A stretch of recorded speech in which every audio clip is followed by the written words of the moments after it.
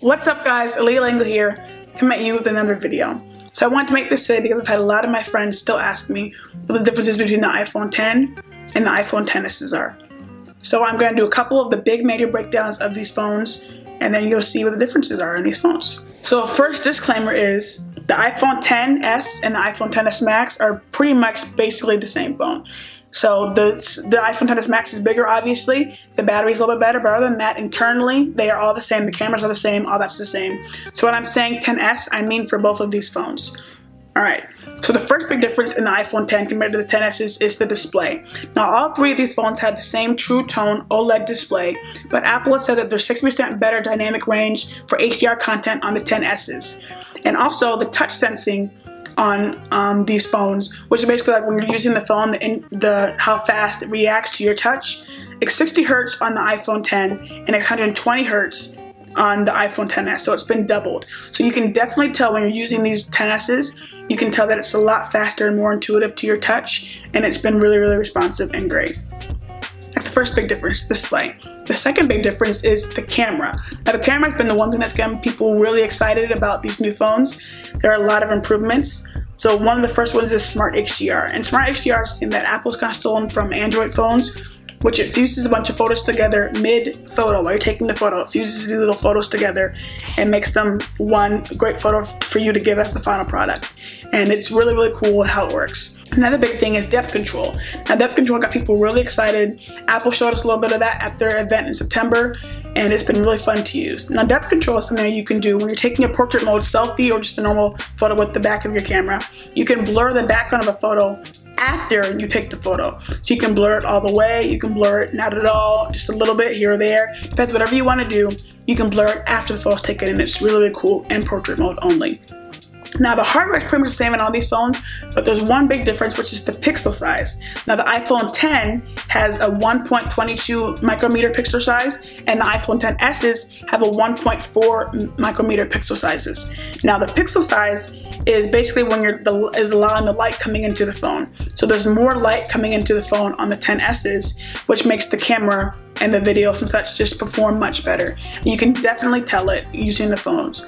Over the past couple weeks I've been using the XS's, like I said, I can really tell that the camera is a lot better, and it's just the pixel sizes make a big difference. That jump makes a big difference in the camera. It's really great. The third thing is performance. Now performance, the iPhone XS's have the Apple's new A12 Bionic chip, as well as the A11 and the 10. And the A12 Bionic chip is really, really great. It's been working really well. The iPhone XS's have 4 gigs of RAM, and the iPhone X has 3 gigs of RAM. iPhone XS's have a 4-core GPU. iPhone X has a 3-core GPU. Apple has promised a 50% leap in graphics. Face ID is a little bit faster. There's a couple other things that just make the iPhone XS a lot more elite in the performance aspect. It's a lot faster. It's just better. The battery is better. All these things are making it better. So some of the extras, like I said, the battery is better in the phones than the iPhone X. We have a 25% boost in our stereo speakers in the iPhone XS's. There's IP68 water resistance rather than IP67 water dust resistance in the 10.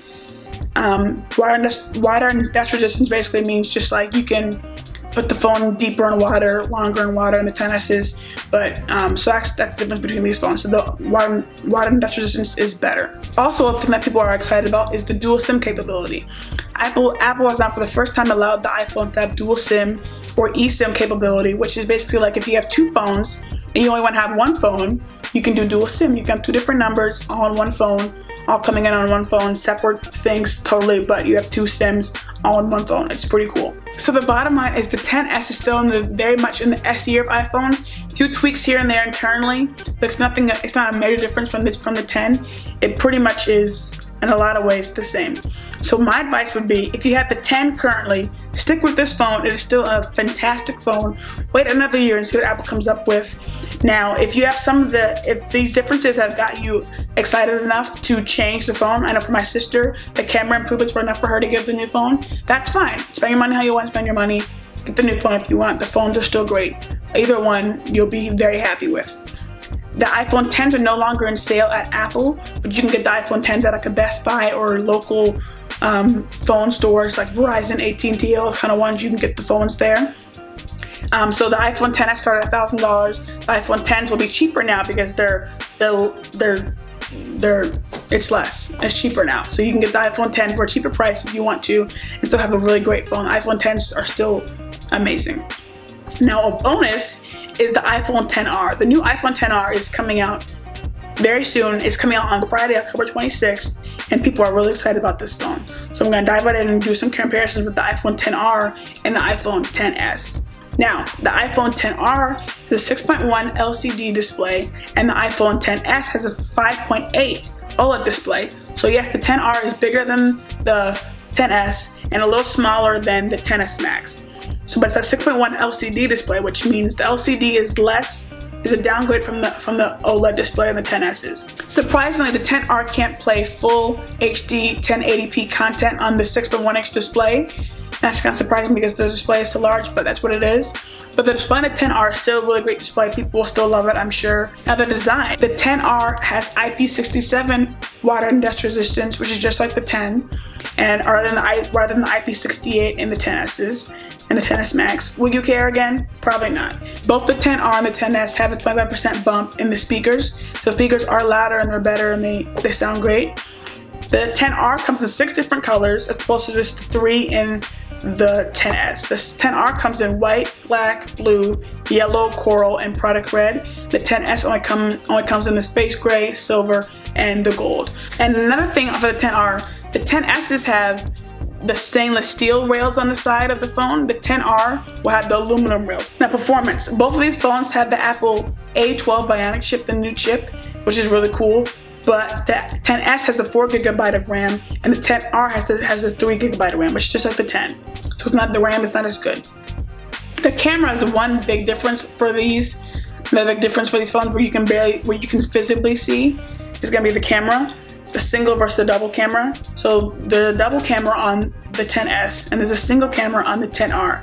So you can pretty much do everything you can on the XS with the XR, except you can do 2x optical zoom because you don't have that second camera to do the zoom. So on things like portrait mode and stuff like that, you won't be able to zoom in as much like you can on the XS or even the 10. So that's the one big difference on the camera between the two, but the camera is still very capable and can do a lot of great things. And the last thing is the battery. The cheaper iPhone XR has a better battery life than the XS.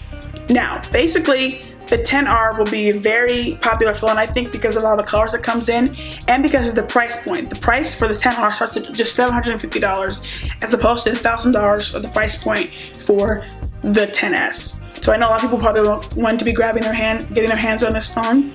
The XR is definitely a downgrade from the XS. It reminds me kind of like the iPhone 5C that came out a few years ago, but it's still going to be a really, really great phone, and I know people are going to be excited about it. There's going to be a lot of new stuff coming out about the XR as it is the new phone. Like I said, it comes out this Friday, October 26th. If you want to see it hands-on, go to the Apple Store and check it out. It looks really, really cool. And there should be like I said, a lot of stuff coming out today from people. So make sure you look up some of those other things about the XR and get knowledgeable about that if you want it yourself. Whatever phone you get, you'll be happy. I'm sure with any of ththese phones, the new XS or XR or with the old 10, you'll be happy either way. Thanks so much for watching, guys. Make sure you like, share, and subscribe, and comment. Let me know what kind of phone you're gonna get. Are you gonna get the XR? Are you gonna get the XS? Do you have the XS? How do you know the difference from the 10? Tell me what you're interested in. And if you have any questions about the differences between these phones, feel free to drop those in my comment section, or you can ask me on Twitter at Leah Langley. I'll be happy to answer you there. But any questions or just you want to talk about the phones, that's fine. Hit me up and let me know what you think about all this. And yeah, thanks for watching. Bye.